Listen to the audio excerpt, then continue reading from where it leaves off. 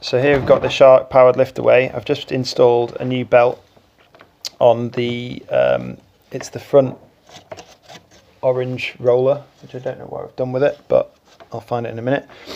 But yeah, this wore out because the roller got so jammed that this pulley couldn't stay fixed. So the teeth just keep churning through. When you put these belts on, just manually turn the roller here and it'll just go on nicely. So that's all I did. And remember, when you're trying to take this side off, that it's there's a button here that you want to push backwards, because otherwise you'll never get it off.